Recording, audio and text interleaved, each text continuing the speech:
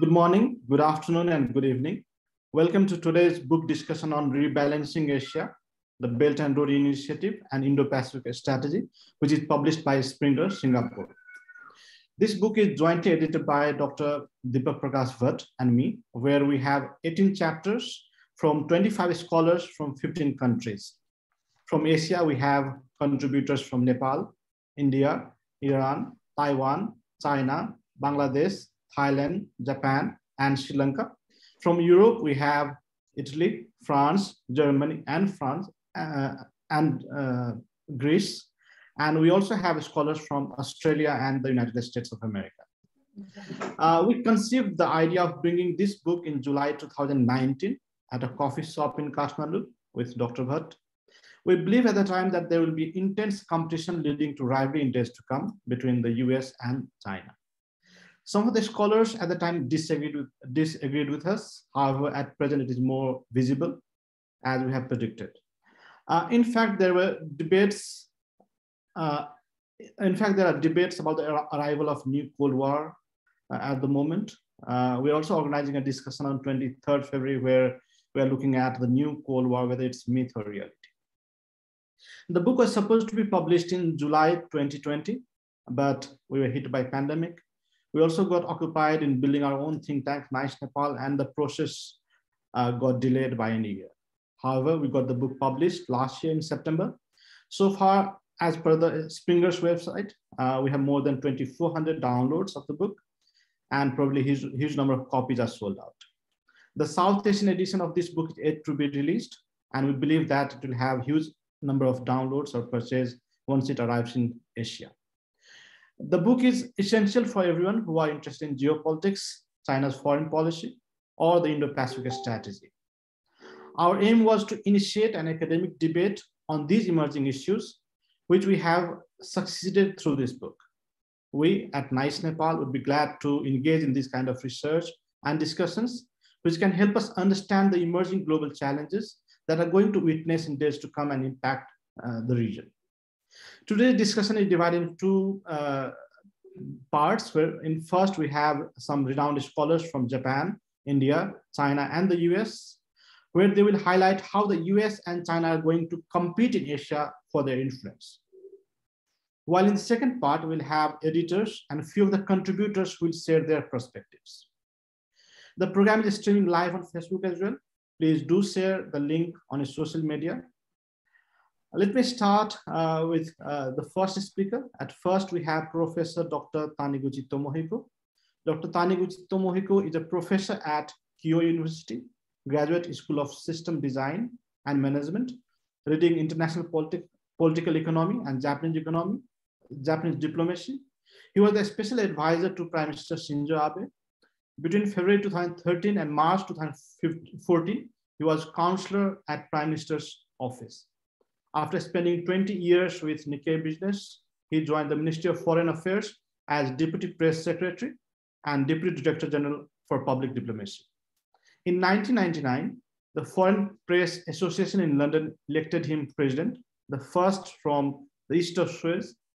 During his journalistic career, he has spent sabbatical at Woodrow Wilson School, Princeton University, as a Fulbright visiting fellow, at the Shanghai Institute of International Studies, and at the Brookings Institution as a paid Synapse Fellow.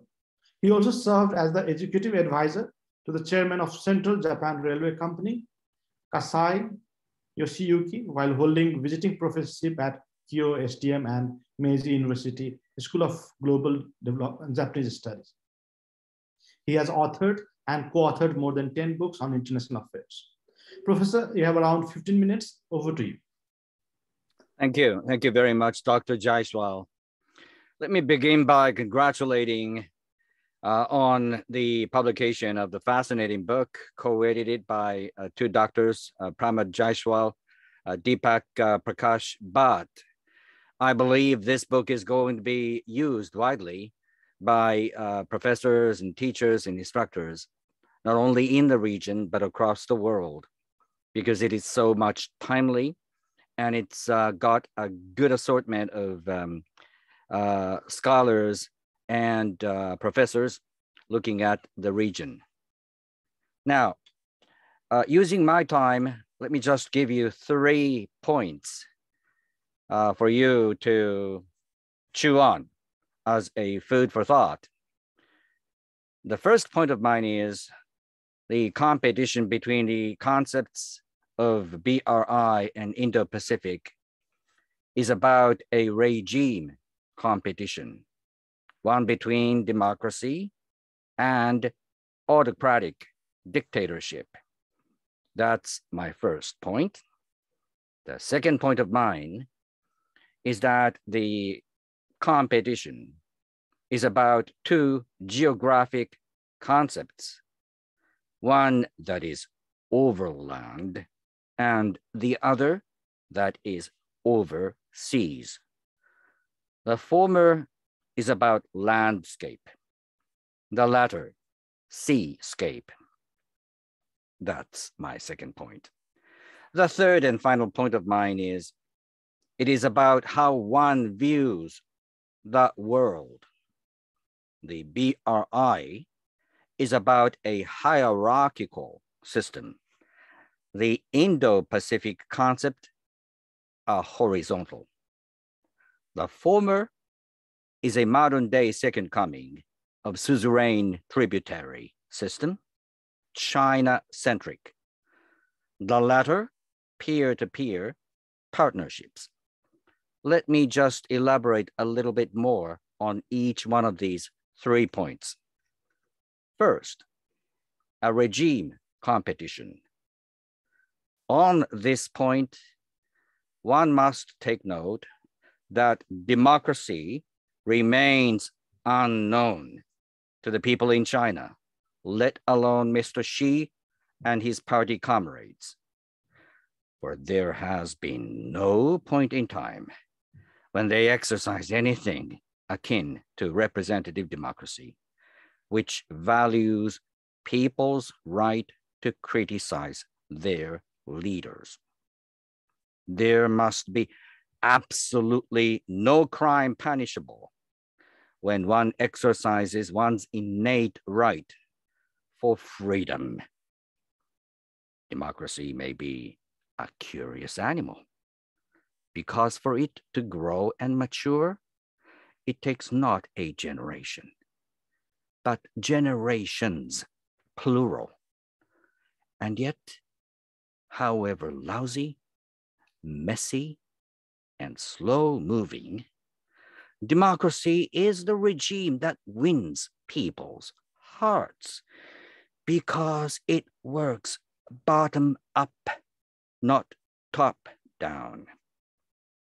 Here in my country of Japan, people of the country are the ones that have been there, done that in their history.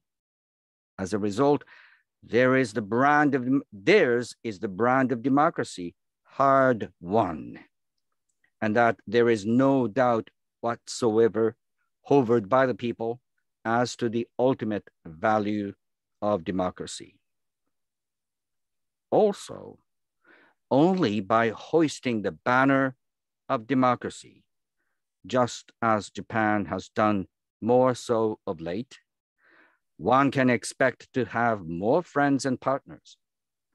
China, on the other hand, has very few friends that value could bind. They only have stakeholders. Second, it is about 2 geographic concepts, overland, overseas, landscape, seascape. China claims that it is both a land power and a sea power. The claim, admittedly, is more about their aspirations rather than about a factual depiction.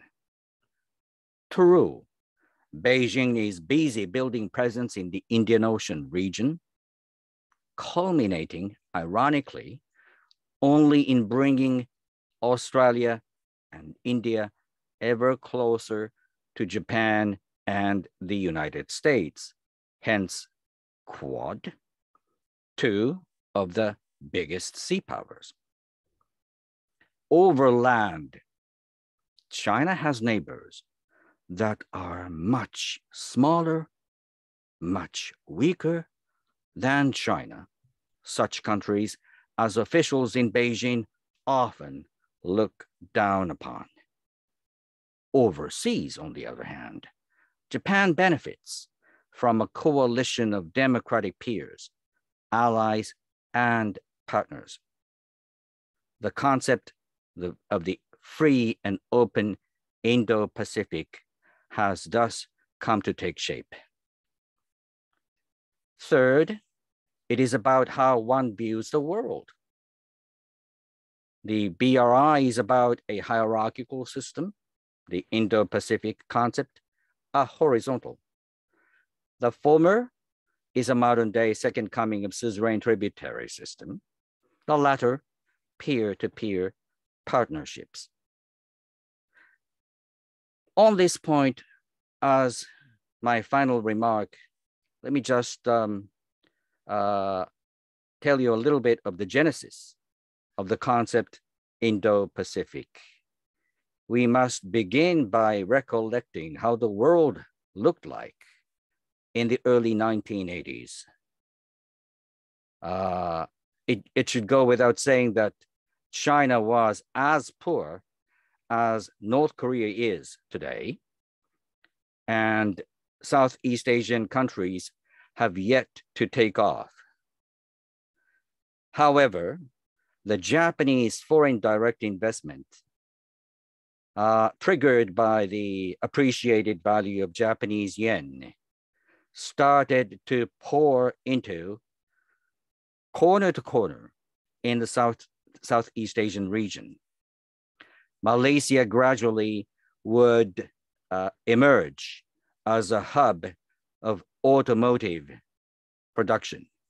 Indonesia followed, let alone Singapore, Taiwan, Hong Kong, and South Korea, 4 of the early tigers. At that time, Australian Prime Minister, Japanese Prime Minister got together and pushed forward a brand new geographic concept of Asia Pacific. And that was the background of the creation of another regional institution of APEC, Asia Pacific Economic Cooperation.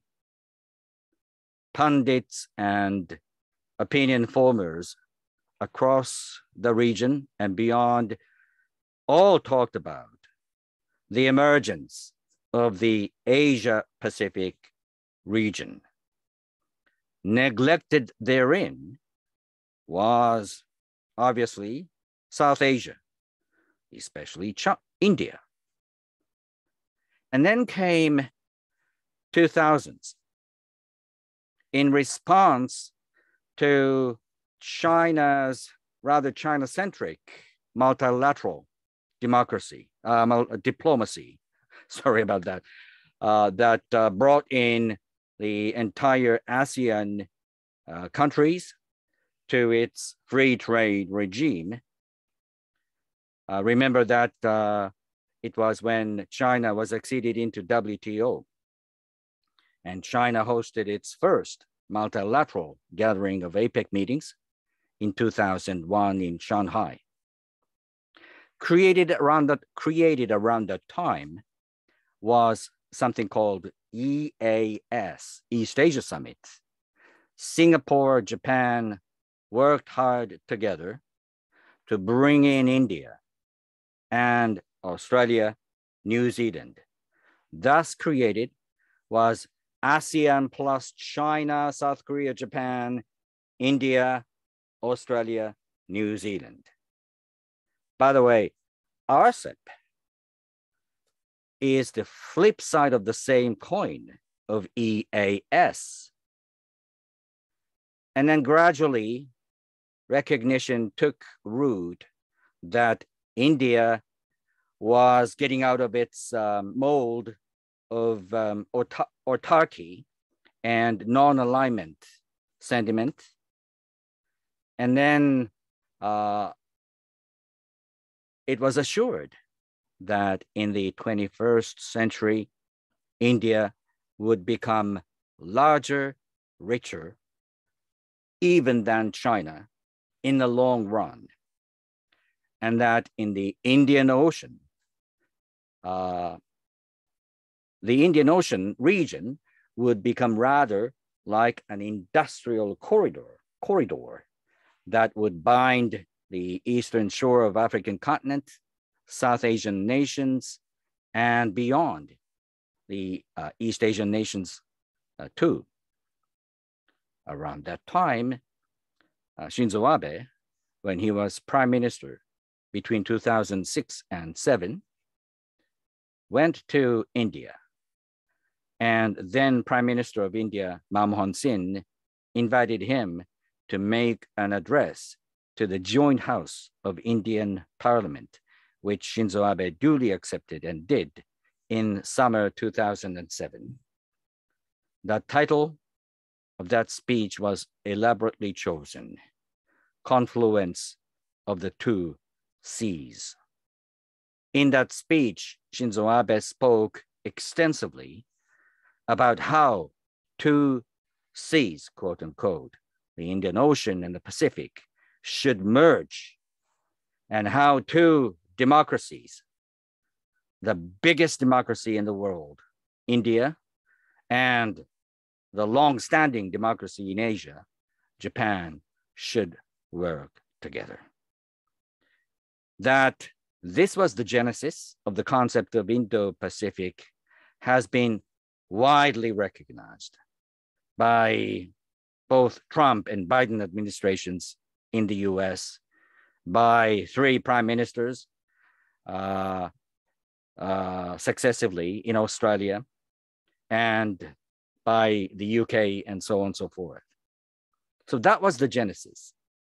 And at the bottom of this notion is the expectation that going forward, well into the middle of this century, the roles to be played by South Asian nations, particularly India, would gain even more importance. Well, I should stop here. I have told you of 3 observations that I have gathered while reading the book.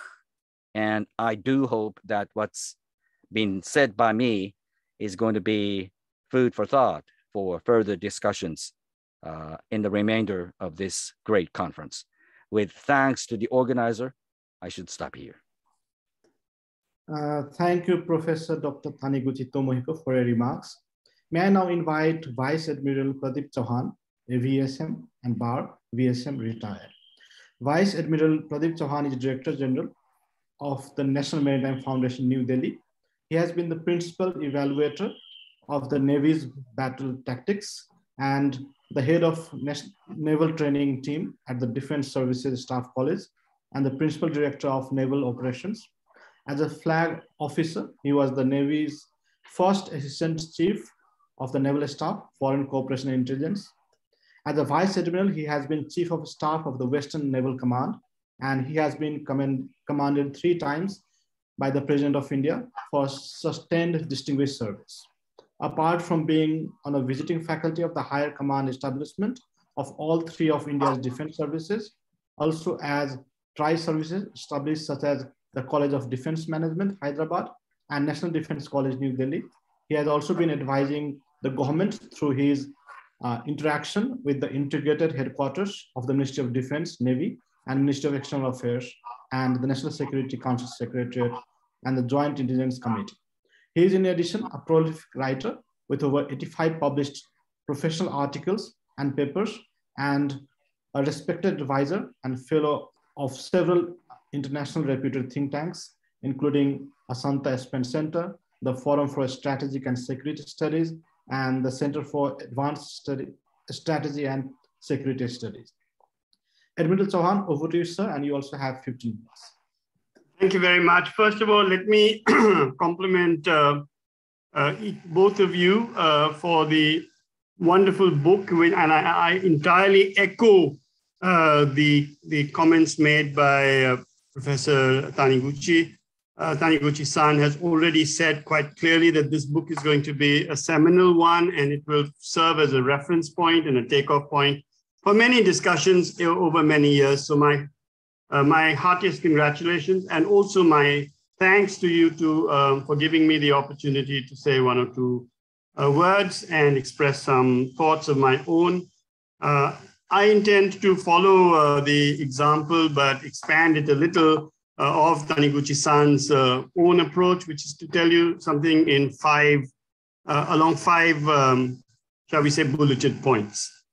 The first of these is in examining the differences between the US and the Chinese approach to the connectivity or the mega connectivity endeavors of both these countries that are arguably leading to a certain amount of competition and definitely have the potential to convert that competition into confrontation and hopefully not into conflict, but the potential cannot be ignored. So the first of these is the approach. Taniguchi-san has already indicated one measure of that approach, and I don't have much of a quarrel with it.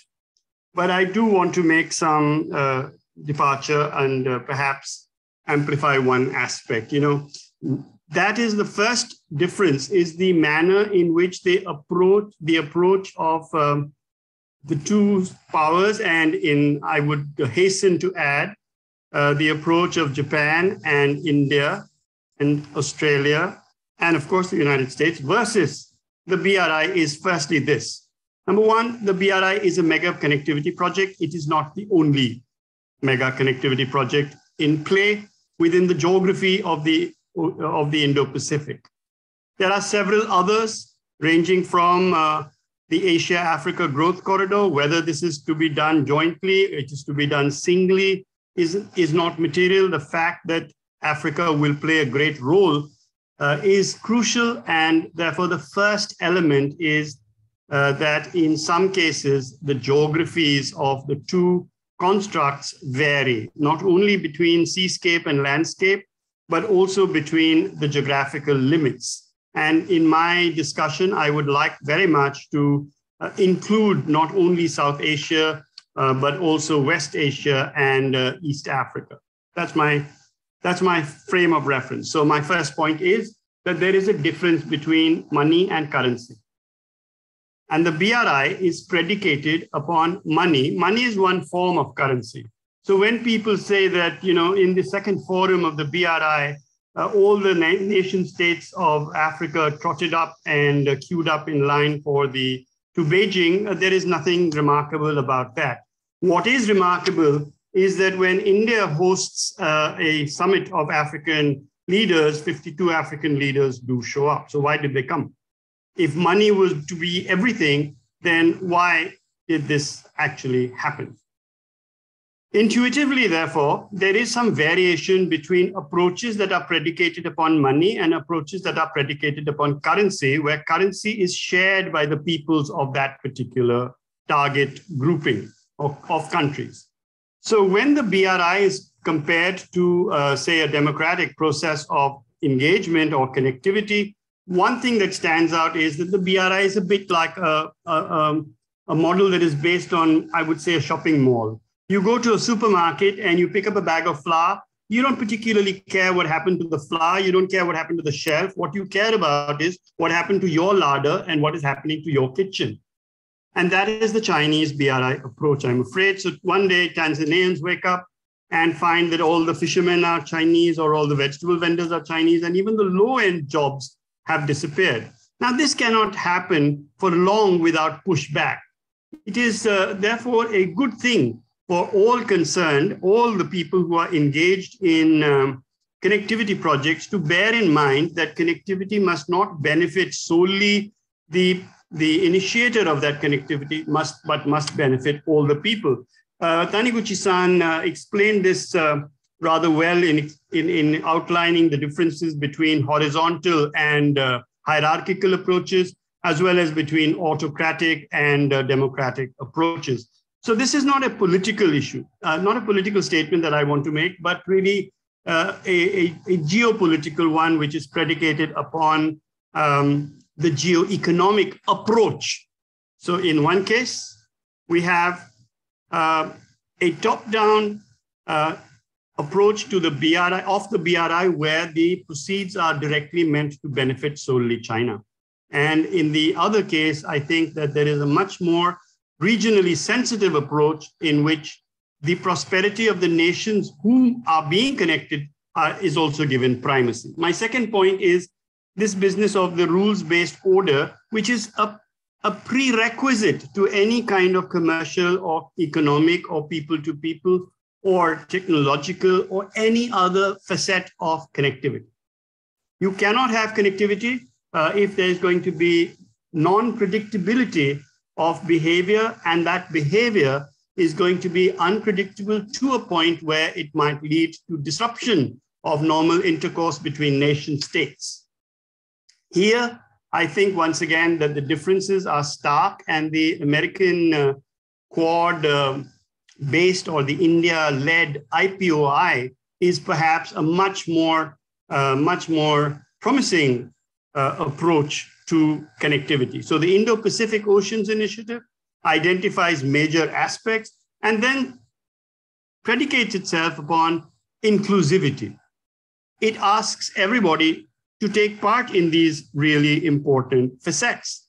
So the Prime Minister of India has made two fundamental, crucial statements which are shared, I think, by all the members of the Quad, and largely, I don't wish to limit myself to the Quad because they are shared across the region, and the region is the Indo-Pacific. The first of these is India's statement of policy of Sagar, which states quite unequivocally that what we seek is security and growth for all in the region, not for some one person. A rules-based order that supports this, that is respectful of other nations, their sovereignty, their rights, is one that is likely to be more attractive to the people. And here, I think that the BRI has some significant foundational structural flaws which China needs to address if it is going to end up in serious competition.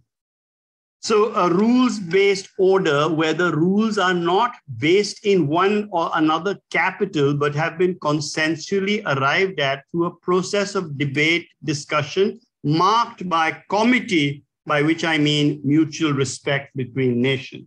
My third point is that no nation should give itself some time frame and say that I'm going to be the #1 power by so-and-so year, particularly not a nation that lays great store by the concept of face. No Westphalian state, sir, has actually emerged as the global hegemon without first being or simultaneously being a maritime hegemon.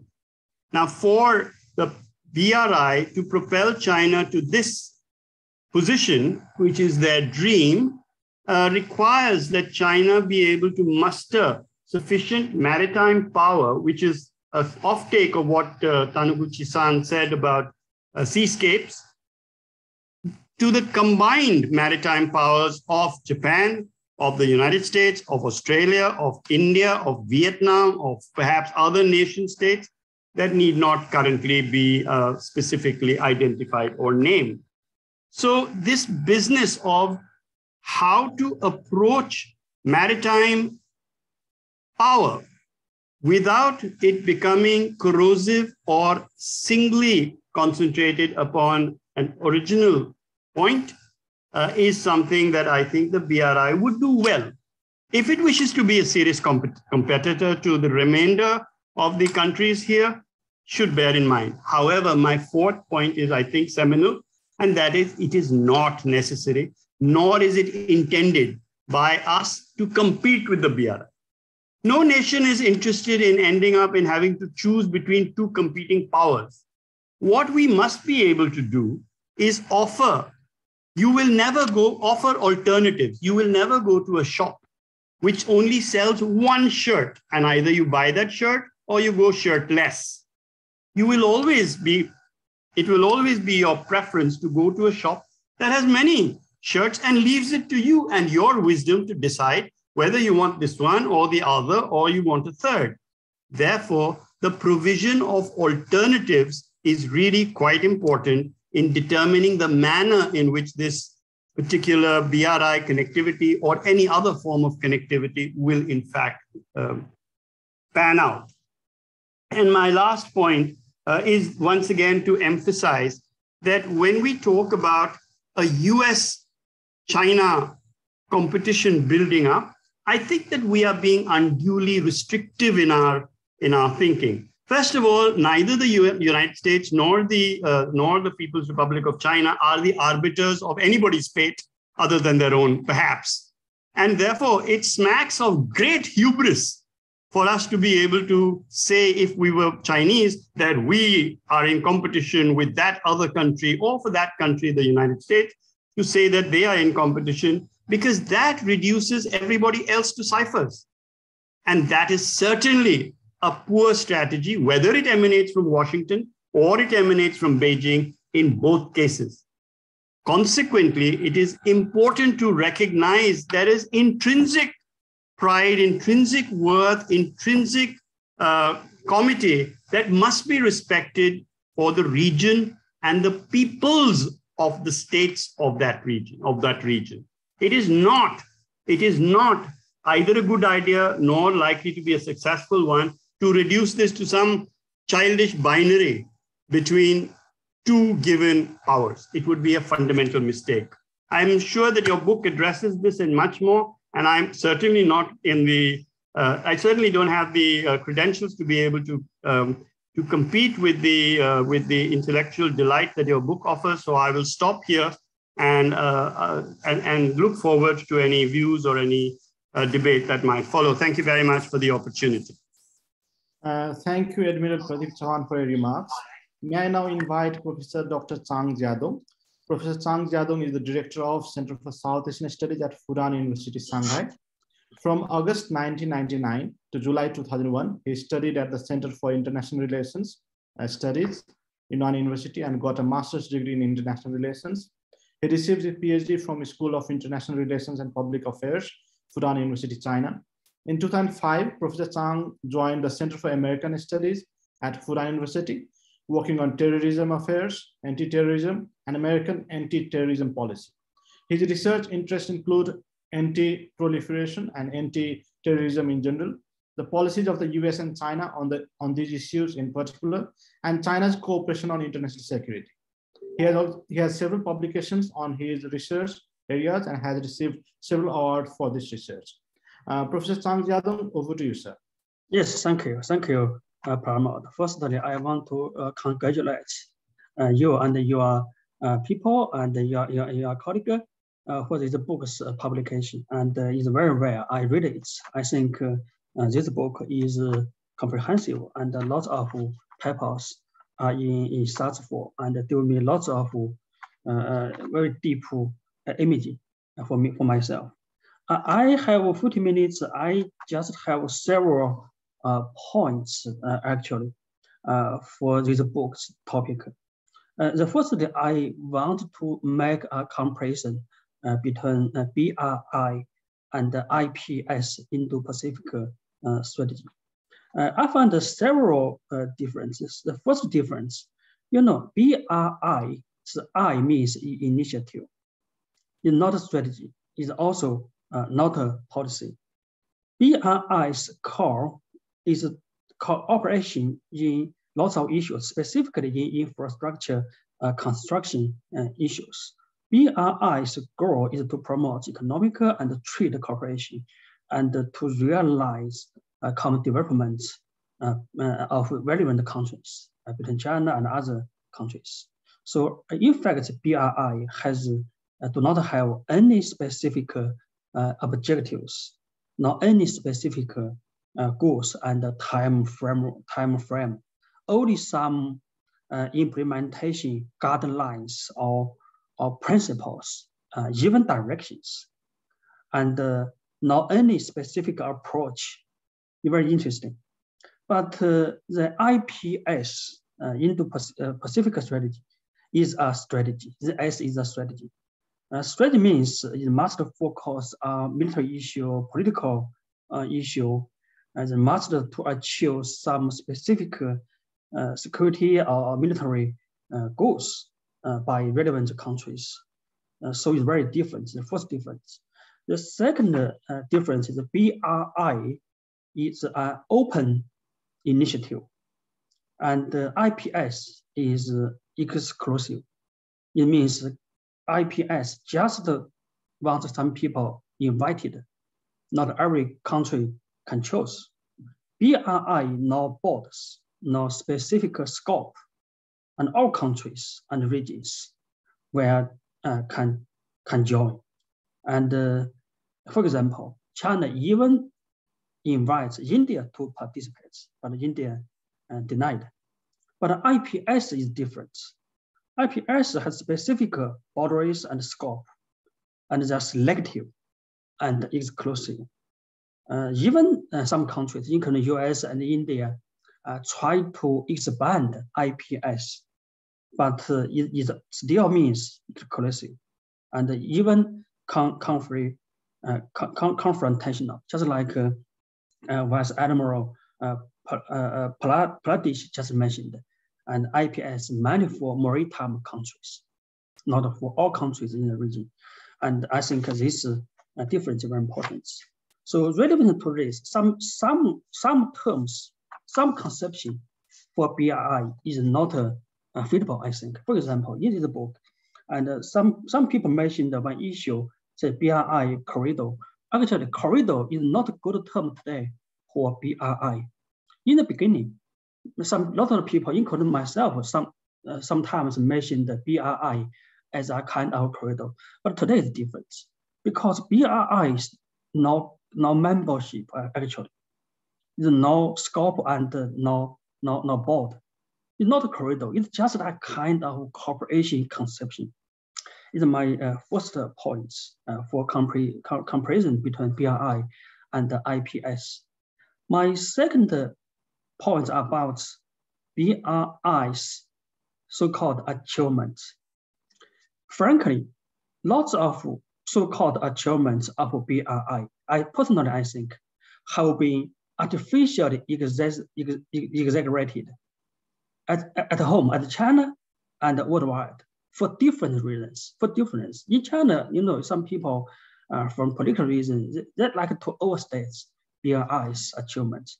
And outside China, some other countries, a lot of people try to overstate the so-called China threats. They also like to overstate, exaggerate BRI's achievements. So actually not so big. We get some early earnings, but not so big. And BRI have some unimaginable achievements, I think. BRI is about lots of different issues, including IPS. I think without the BRI, maybe US and other countries would not invent IPS. For Japan have a free and open Indo-Pacific version. I think it's also inspired by BRI. For Korea, for China, Taiwan, they also have similar conception, so-called going south policy. So BRI has made many countries and regions pay more attention to regional issue, specifically for regional infrastructure and network building issue. I think it's a good issue. The third point, actually China today has a much bigger conception than BRI, so-called shared future for mankind destiny. So BRI is also in the process of deepening itself. It will also undergo a process from the birth to growth and to the end. So we should take BRI in a much bigger historical perspective. The fourth point I want to say, BRI is initiated by China, but not belong to China. Of course, even in China, some people say BRI belongs to China. It's not true. It is impossible, and it is also not feasible for any single country, including China, even US, can meet so huge demand for infrastructure building in developing countries. Not any single country can do it. China can't, US can't, India can't. So it's something we must cooperate. And I think China just make a good start. We welcome every similar initiative or strategy to follow. With China or without China is also okay. So anyway, the root is root always. And it doesn't matter who make it, who build it. As the money root is a kind of public good. Every country, every company, every people can use it. The final points I want to say, and when I participate different international conference, China's political issue is usually become a hot topic. So I don't think it's a good point or good perspective for us to discuss lots of issues. Of course, frankly, China's political system is undergoing some change. But for this issue, I want to make 2 points. Firstly, China's current political system has not changed fundamentally comparing to 10 years ago. China is still CPP dominated. China is still have a political system. We call it it's socialist with Chinese feature. We still engage with other countries. We still have a reform policy for economic system. We will continue to do it. Just have a little bit of change, not fundamental change. Is the first point I want to say. The second point, even for China's political change, but this change is not the main reason for this world's change. It's not the main reason. And this world are facing lots of issues, from economic issue to pandemic issue to climate change issue. All of this is irrelevant with China's political change. Even for China-US relationship, for China-India relationships change, I do not think China's political change is the reason for this. Why we focus so much about this? Of course, I welcome every friend, professor, everybody talking about it. It's I care about China, but it's not our focus. It's not our real issue. So I'll stop here. Thank you. Thank you. Thank you, Professor Chang Yadong, for your remarks. May I now invite Dr. Amit Gupta. Dr. Amit Gupta is an associate professor at USAF, Air War College, Alabama, United States of America. His writing has focused on arms production and weapons proliferations, South Asia and Australian security policies, diaspora politics, popular culture and politics, and more recently on the US-China rivalry and the impact of demography on US foreign policy. His articles have appeared in Orbis, Asian Survey, Security Dialogue, The Roundtable, and the Mediterranean Quarterly. He's also the author or editor of 7 books, the most recent, which are Air Power, The Next Generation, edited by Dr. Gupta and published by Howgate Publishing in 2019, and Maritime Heritage and Challenges in the Indian Ocean and the Western Pacific with Howard M. Hansel and Amit Gupta, edited jointly, published by Routledge in 2018. Dr. Gupta, over to you, and you also have 15 minutes. Okay, thank you, Pramod. Firstly, congratulations on the book, and all good ideas start in coffee shops. I have 2 books which started in a coffee shop, so I completely understand where that came from. Look, I work for the United States Air Force. As of June, I am retiring from the United States Air Force. So what I want to do today is take a position which is more academic than policy oriented. And let me put it again, since we're all going with 5 points, Panchashila, I'll also do that today. Let me start with number 1. There is the reality of BRI, there is the hype of BRI. The hype of BRI is it could be $1 trillion. It's more likely going to be somewhere between $250 to $350 billion. But if you look at that, that's a huge amount of money to spread around the world and transform economies, infrastructure, so on. And as the speakers have said before, this is not something which you can ignore. And governments are welcoming it. Governments have problems with it. Second thing you have to remember is the BRI doesn't happen in isolation. China now is heavily economically integrated with the rest of the world. I wrote an article on this. I'll just give you the data. China's largest trading partner is ASEAN, with whom it had $724 billion of trade. Then comes the EU with $645 billion. Then comes the United States with $568 billion. Then comes Japan with $330 billion. This is the sort of economic interconnectedness that you can't walk away from. And I'll explain that in a second. And it constrains the behavior of all the parties in this process. What I see is the world has three alternatives on looking at the BRI, looking at economic integration, looking at the future. One is you can compete with the BRI. The second is you can cooperate with the BRI. The third is you can go for conflict with China. And conflict is a spectrum, which I'll get to in a second. If you look at this in terms of competition, I once pointed this out to a group of NATO generals, along with Australians and New Zealanders, where I said, if the Chinese are talking about spending $1 trillion, why can't you at least put together 250 billion to offer as an alternative or as a supplement to the rest of the world? And the answer was, it couldn't be done. It couldn't be done because the West is aging. The West has to put money into its own infrastructure, its own people. So right now, as things stand, China has an advantage there. Which then brings me to the second one, which is cooperation. And let us keep this in mind. The Chinese are building infrastructure. The Chinese are putting down the hardware, fiber optics in Africa, so on. It is Western nations, it's the Western alliance, which includes Japan, which can give value to this infrastructure. It is the Western alliance which can bring all these countries into the digitized global economy, which will come through this kind of infrastructure.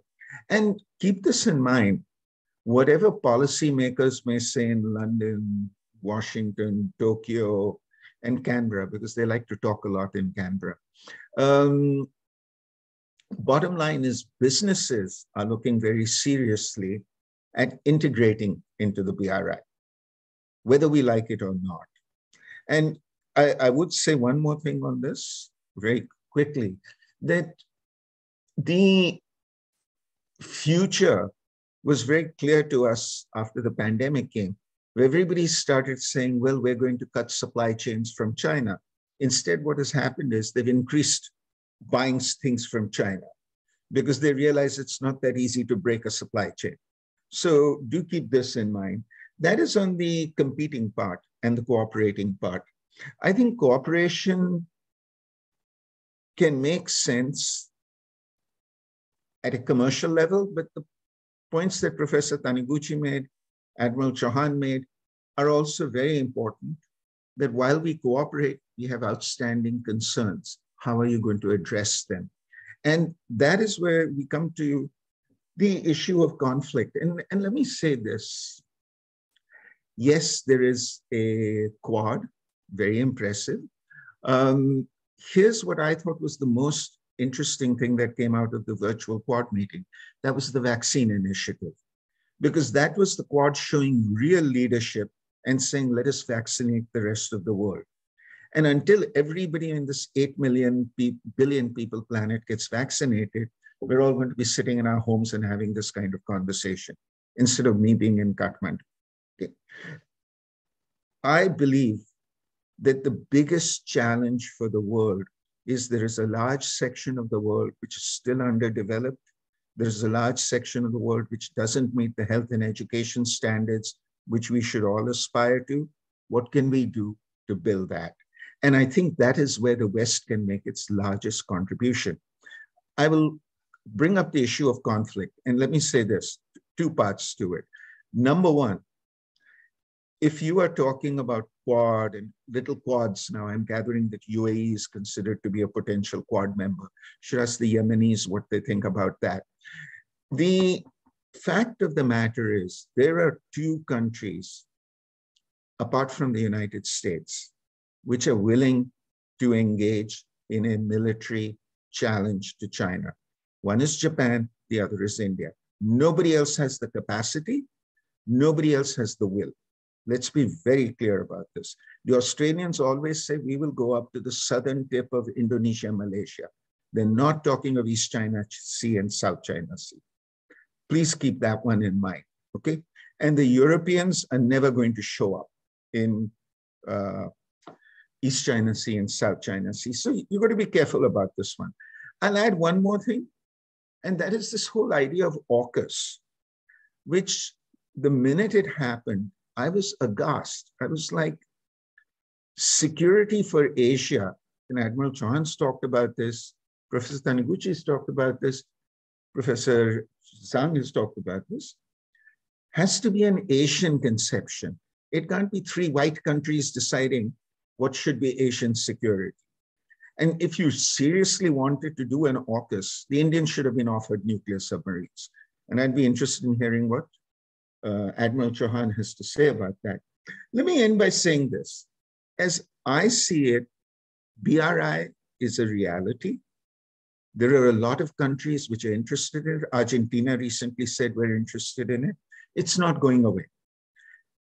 You have to think of a way to offer something attractive to the rest of the world, which makes them say, we have a Chinese alternative, we have a Western alternative, we have a Japanese alternative, and we will take from all three. And I think that is the future. I'm not a believer in conflict and so on, because I think the biggest problem for the Western alliance today is how to look after the people within the West. It's the same thing for Japan. Japan is an aging population. You have to look after your elderly. It's an Asian society. You know, we should keep this in mind. So I'm sorry if I've given a very peaceful approach to all this, but I think the issues are developmental. I think the issues are ones where we should be talking increasingly in terms of globalization and cooperation. And this doesn't mean that diplomatic issues between nations cannot be resolved. This does not mean that diplomatic issues should be sidestepped. Every country has major security challenges, and the Chinese do have to address those. That goes without saying. But in the meantime, this economic juggernaut cannot be rolled back. And I'll end with that. Thank you. Thank you, Dr. Amit Gupta, for your remarks. I'd like to request our participants to drop their questions in chat or WhatsApp on the number that is displayed on the screen, or you may share it via Facebook or Twitter. We'll be taking just 2 to 3 questions, as we'll have a very few minutes left at the end of the discussion. Let me now invite the editor and contributors. Let me first start with Dr. Deepak Prakash Bhatt. Dr. Deepak Prakash Bhatt is an elected member of House of Representatives at Federal Parliament of Nepal. He's a member of International Affairs Committee of the Federal Parliament of Nepal.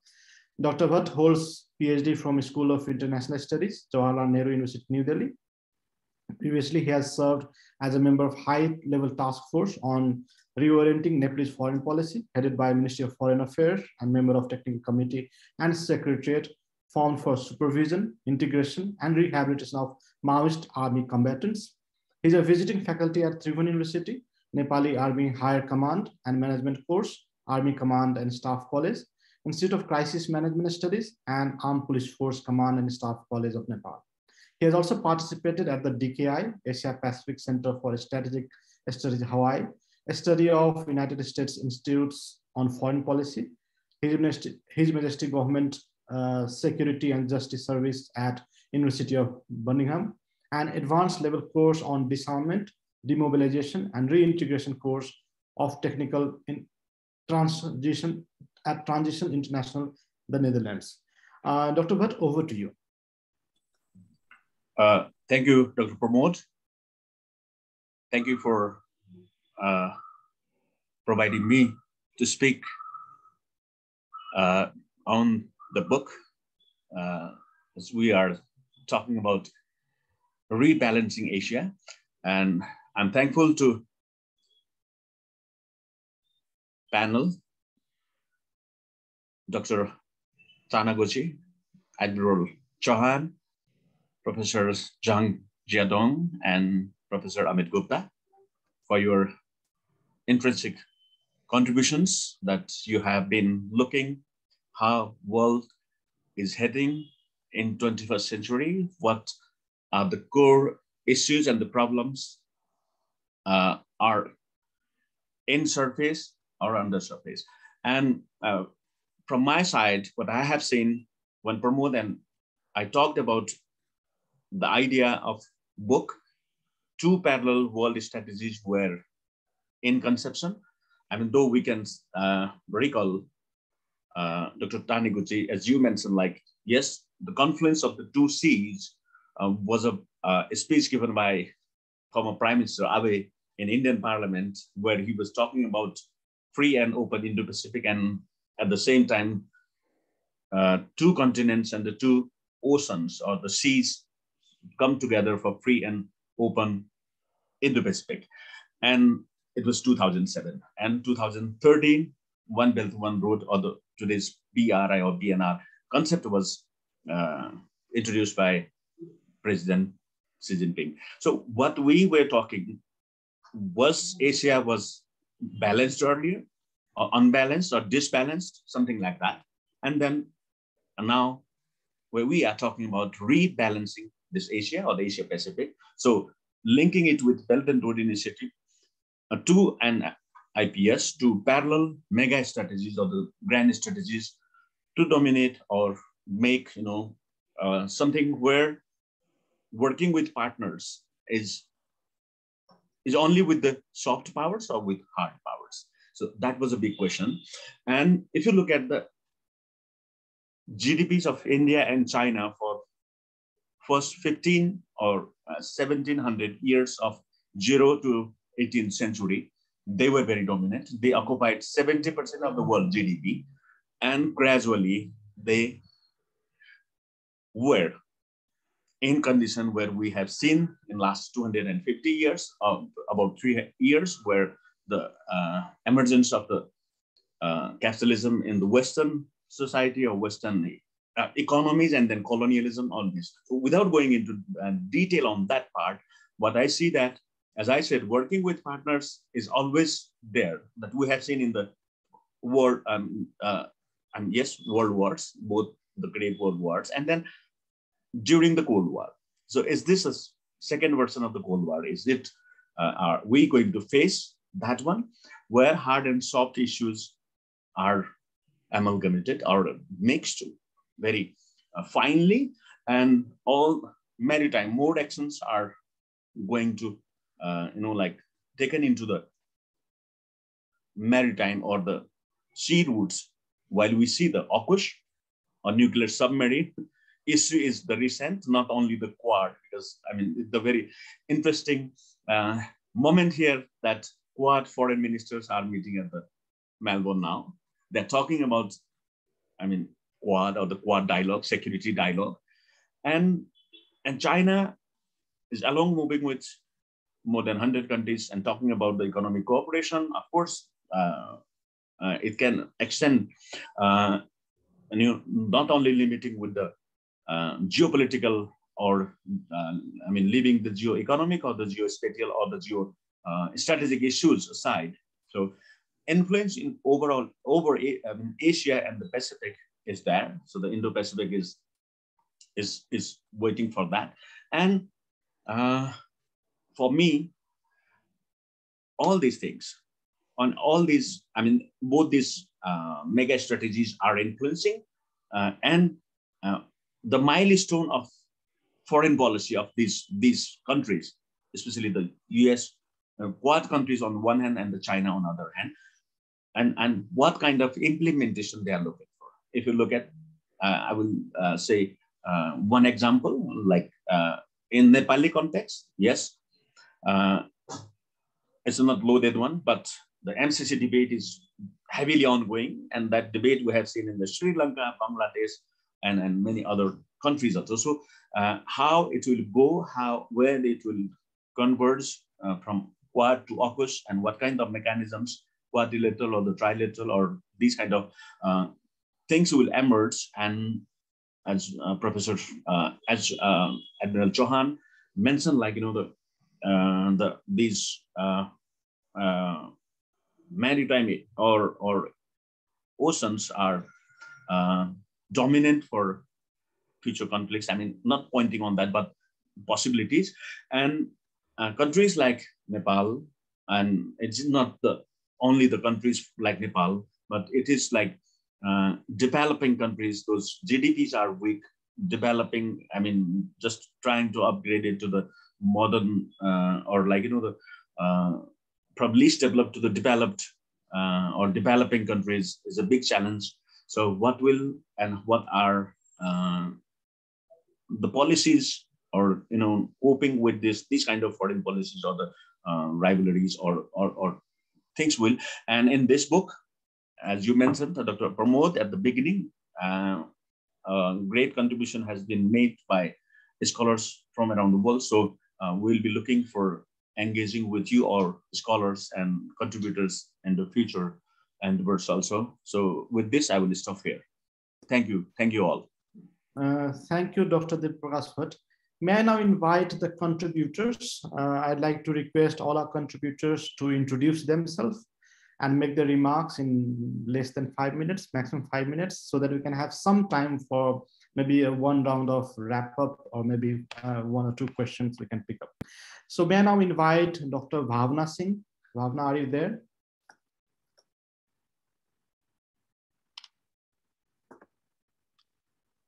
Bhavna Singh, could you please unmute yourself? Let's move to the next speaker. I think there's some issues with her microphone. Behzad Abdul Harpur. He had contributed a paper on Belt and Road Initiative versus Indo-Pacific strategy, increasing US-China strategic distrust. So over to you, Behzad. Thank you, Professor Jaiswal. This is Behzad Abdul Harpur from Iran. I got my MA in North American Studies from Faculty of World Study, University of Tehran. And currently I'm a postgraduate student at Renmin University of China. Well, first of all, let me express my thanks to the Research Association of Nepal Institute for International Cooperation and Engagement and the editors of the book that provide us this opportunity to share our knowledge with other scholars. Actually, as one of the contributors of this great book, I want to provide you with some short information with the gist of my chapter in a few minutes. Well, the Indo-Pacific region, as we know, has become the main wrestling arena for US and China.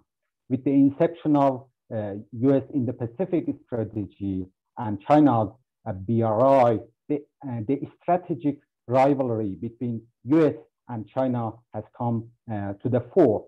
And in my chapter, I offered both Chinese and US perspectives of BRI and US Indo-Pacific strategy to explain how this strategic distrust in Sino-US relations could be affected by these initiatives. While Americans are suspicious about BRI, since they have a lot of questions about the underlying motivations behind this initiative, the Chinese side is concerned of US Indo-Pacific strategy and considered it as a response to China's rise in general and as an alternative to BRI in the region. I also discussed about the potential challenges that could threaten the implementation of BRI and Indo-Pacific strategy in the region of Indo-Pacific. In conclusion part, I discussed that as long as there are anti-American and anti-Chinese sentiments behind BRI and Indo-Pacific strategy, we would witness the increasing mutual distrust between US and China. Discussing BRI and Indo-Pacific strategy, this study offers an opportunity to identify the divergent and convergent areas in which in the Sino-US trajectory. I believe that the perceiving BRI and Indo-Pacific strategy as the tools of marginalizing US and China's long-term strategies and goals in the Indo-Pacific region would not only prevent both sides to realize these goals, but also denigrate the images of both great powers as the countries, as the great powers that carry special responsibility in order to deal with the global issues. So both US and China need to formulate better response to BRI and Indo-Pacific strategy in order to identify the convergent and divergent areas in their relations in order to manage the competitive aspects of their relations. Thank you for giving me this opportunity to share my knowledge with you. Thank you. Thank you. Thank you, Behzad. Dr. Bhavna, would you like to start now? Is your microphone working? Okay, let's move to Asantha Sene Virathana. He is from Sri Lanka and he contributed on Belt and Road Initiative and Indo-Pacific Studies, Challenges and Opportunities for Sri Lanka. Asantha, over to you.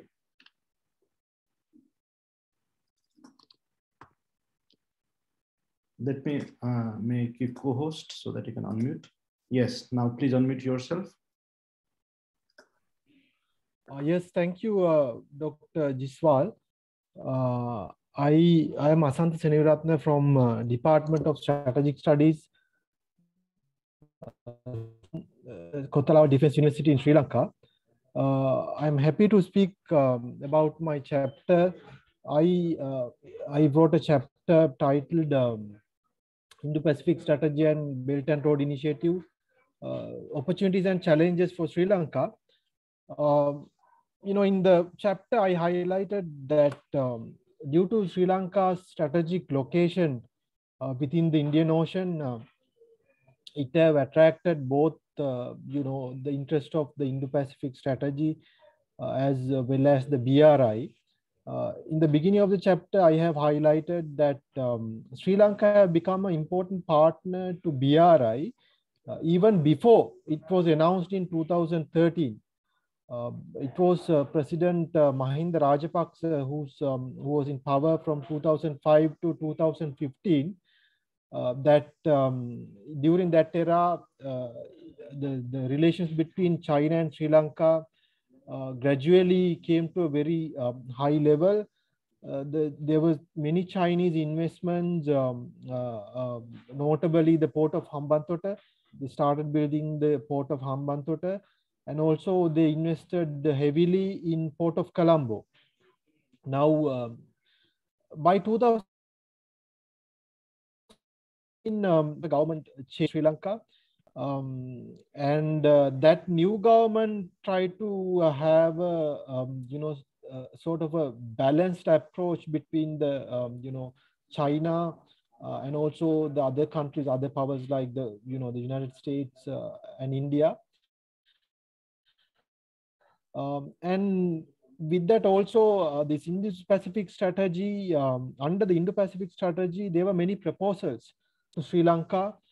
They proposed various development initiatives. The US actually came up with this, Millennium Challenge Cooperation project. I think Nepal is undertaking that a 480 million development project. Then Japan and India collaborated and suggested many projects in Port of Colombo and Port of Trincomalee. So these projects were under discussion. Over time, some have been rejected by Sri Lankan government, especially notably this MCC agreement, was rejected due to certain reasons. India has invested in Port of Colombo. A $500 million investment has come from India to start, build a new terminal in the Port of Colombo, where Chinese presence is very much visible in Port of Colombo. And also under BRI, we received the largest ever foreign direct investment called Port City Project. That is around, that will go till 2040. That will attract more than $20 billion investments into the Port of Colombo. In recent times, what we see, Sri Lanka is using the sort of the competition between the IPS and BRI to attract projects to Sri Lanka. In a way, that is a good thing, but Sri Lanka, I have mentioned in my chapter, Sri Lanka should do it in a way that should not generate suspicion about Sri Lanka's, relations with, on India's. India should not suspect Sri Lanka about Sri Lanka's relations with China. At the same time, China should not, have any, suspicion about Sri Lanka's relations with IPS. I think in recent times, Sri Lanka have been successful in balancing and getting the opportunities that is provided by these two initiatives, and large-scale development assistance have come from both the IPS and BRI. So in my chapter, I have highlighted these things. Thank you so much, Dr. Jaiswal, for giving me this opportunity. Thank you. Thank you, Asantha. May I now invite Alessandro Alabana. Alessandro Alabana and Antonio Firori had contributed chapter on China and the BRI, challenges and opportunity for Southeast Asia. Alessandro, over to you.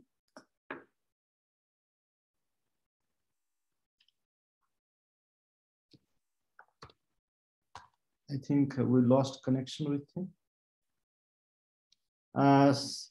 Binod, are you there? Or any of the contributors? If you're there, please drop a message if you can't unmute yourself. Else we'll go to a quick question and answers round. We have received 5 of the questions. Any other contributors? If you're there, please identify yourself. Drop a message in the chat.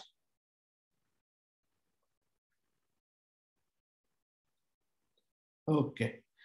In the meantime, since we have hardly 10 minutes to wrap up, I've tried to club the questions together. Like there are lots of questions on US-China rivalry, like how US-China rivalry is going to impact Asia.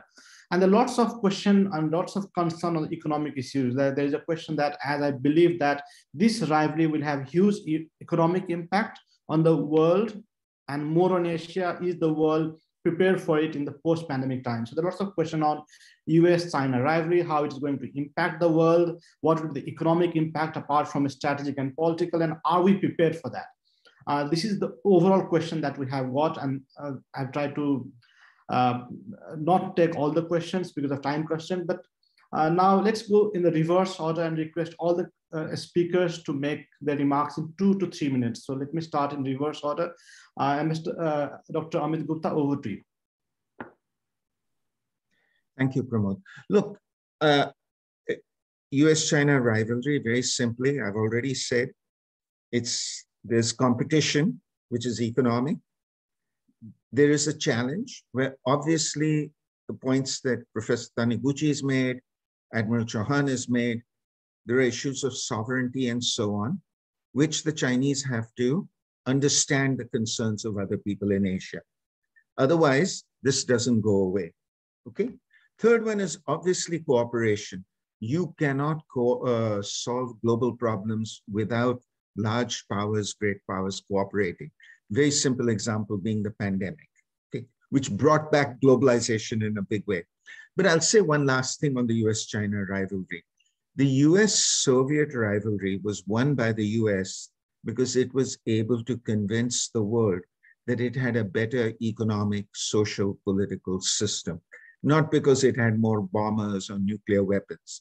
That stuff is stupid. The question now is, in the 21st century, what are you going to offer the rest of the world which makes your model of economic development, political development, social development look better? And for God's sake, stop talking about democratization. Because if you look at the confusion in the West on democratization, don't give lectures to the Turks, the Indians, who else can I think of, the Hungarians, and so on. I'll leave it at that. Thank you. Thank you, Dr. Gupta. May I now invite Professor Chang Yadong to make his remarks.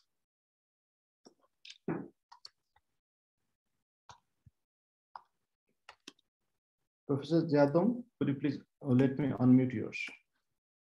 Yes, please unmute yourself now. You can do it on your side. Sir, over to you. Okay.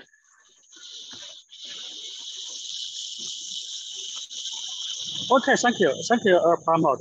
I just make some points, just the following Amit. So I agree with a lot of points of view. So today I see that Asia is mainly not an issue between China and the United States. It's about how about our future, how for us to develop our economy. And actually, China model, and many people like to say, even in China. And frankly, China model is much similar to Japan's, to South Korea's. You know, when Japan and South Korea in industrialization phase, they also have very strong governments with the market economy principle. So it's very successful. I think not just China.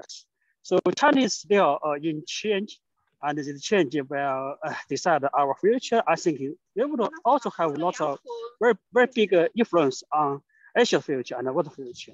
I hope our friends and the national at home and can give us more help and constructive comments. I think it should be useful for us and for Asia, not just criticize each other, not just point at each other. It would be unuseful. I stop here. Thank you, Pramod. Thank you, Professor Yadong. Admiral Pradeep Chauhan, over to you. Thank you, Pramod, for the second opportunity. And let me say thank you also to my fellow panelists for some wonderful comments that have been made. I entirely agree with Amit that great powers must cooperate. However, I really do not believe that this business of Asia is going to be settled one way or another by the binary rivalry of China and the United States. I think this is not only simplistic, it is quite dangerous, and it is definitely disdainful of the realities that pervade, because the region is not a bunch of, as I said earlier, ciphers that are waiting for one or the other power to play black or to play white on some imaginary board, game board.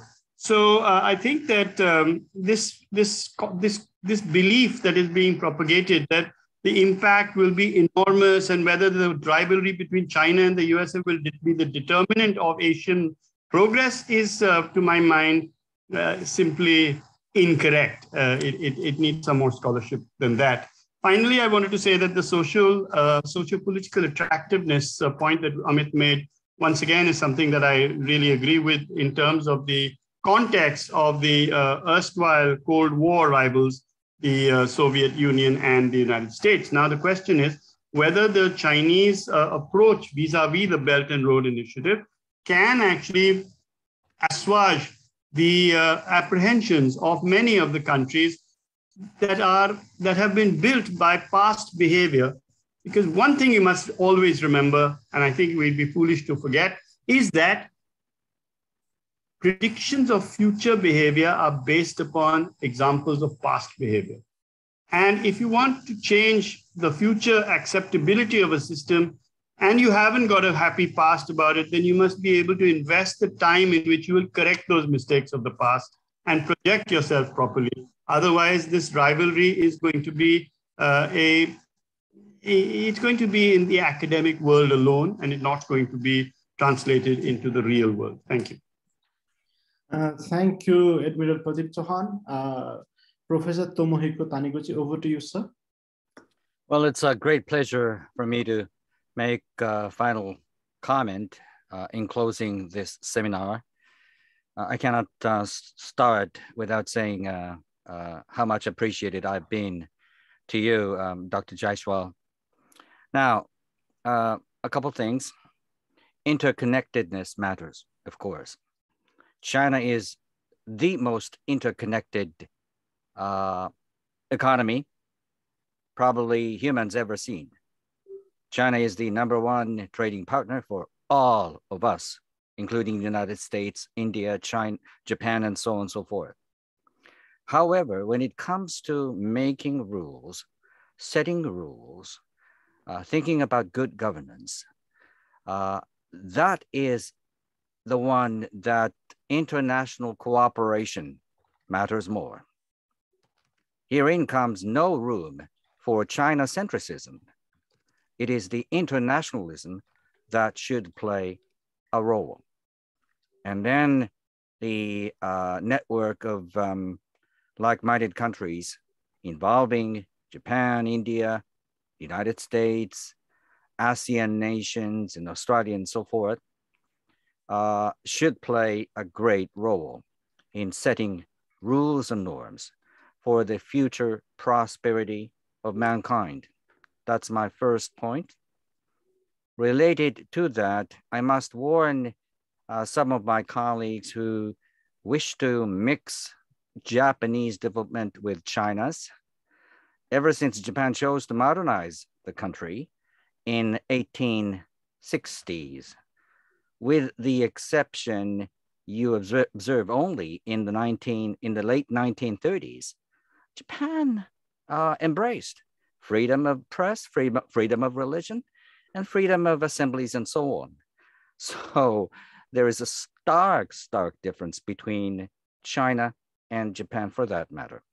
Third, economic considerations do matter, but there is a gray rhino in the region, that's China, looking at Taiwan. If, for instance, China chooses to exert military might over and upon Taiwan, there would be no room for us to talk anything about economy. So, in order for China not to resort to any military adventurism, again, the coalition of like-minded democracies counts, namely Japan, India, Australia, and the United States, and others. This cannot and should not happen and should not be allowed to happen. That's my final remark. Thank you, Professor Tomohiko Taniguchi. We have got connected with Alessandro Alabana. Alexandro, over to you. Yes, thank you very much to the editors and to the colleagues who have contributed to this volume. I will be very brief. Me and Antonio Fiori, who is a colleague of mine, have written an article on the influence and the implications of the Belt and Road Initiative in Southeast Asia. We contend that at the end of the day, the Belt and Road Initiative has potential to provide China with growing influence in the region, but we do not overlook the factual shortfalls and the critical aspects that the Belt and Road Initiative is likely to face and is currently facing in Southeast Asia. We contend that geographical proximity and strengthening political ties between China and the countries of the region are making Southeast Asia a critical area for the success of the initiative. Basically, we think that in this context, the Belt and Road Initiative has more or less the same characteristics and the same problems that it has worldwide. So basically, the picture is mixed. It's not rosy. It's not necessarily conducive to a disaster whatsoever, but the picture is mixed. So it very much depends on how the relationship between China and countries in the region will unravel in the next future. We also see an uneven landscape where we have countries with a very sound political ties and economic ties with China. We see countries which have a more nuanced, a more balanced, and a more and a cooler to some extent interconnection with China. And we see countries in the region, a group of countries in the region that have some kind of confrontational approach to China, and with which China has some confrontational approach too. So we think that the next future will bring a lot to see, to analyze, to examine. And for now, we see more factors supporting the consolidation of China's influence in the region rather than a developing, a declining pathway for the Belt and Road Initiative, in the region. I stop here, and I thank you very much for the opportunity. Thank you so much, Alejandro. Professor Tomohiko Taniguchi, Admiral Pradeep Chauhan, Professor Chang Jiadong, Dr. Amit Gupta, thank you so much for your valuable time. We really had interesting and insightful discussion, and we wish to have you again in future. I'd also like to thank Dr. Deepak Prakash Bhatta and all the contributors of the book, and also the wonderful audience for their participation. We hope to engage with you all in future in this kind of academic engagement. We request everyone to read the book, write book reviews, and provide feedback to us. Thank you so much. Have a nice day.